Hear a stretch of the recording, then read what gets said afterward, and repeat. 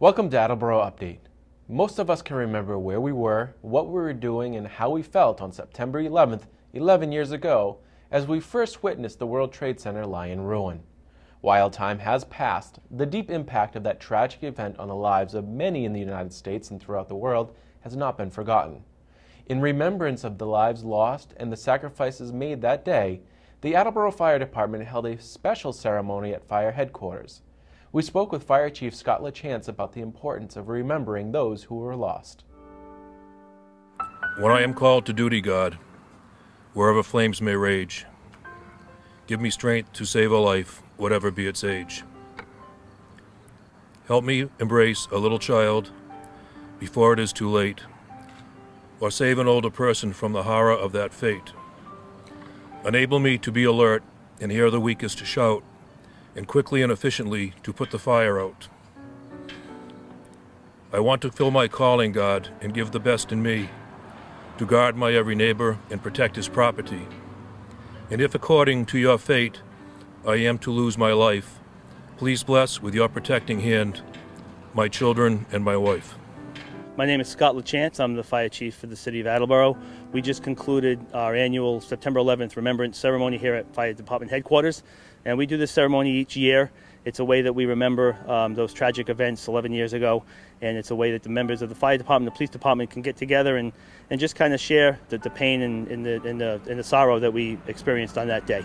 Jim Timilty, a state senator from Walpole, but representing Attleboro in the Massachusetts State Senate, and I'm here on September 11th, 11 years on a Tuesday morning, remarkably similar to that fateful morning where our country was attacked by murderous cowards who try to end our way of life. So I think it's very important for us to pause and reflect on the sacrifice that so many made, those people who did nothing other than go to work, and as I said, were attacked. It was a symbol of our economic prosperity and freedom in a wonderful country, and they took it down and tried to take us down. And I think what happened as we pause and remember those who sacrificed their lives, and also those who in going to work ran in when everybody else was running out, and so many people perished that day. But I think what we remember is that this is a fantastic country, and the outswelling of grief and also of spirit of what is great about America. The flags popping up all across the country, people getting together, people donating blood, people raising money for the victims' families. It just showed that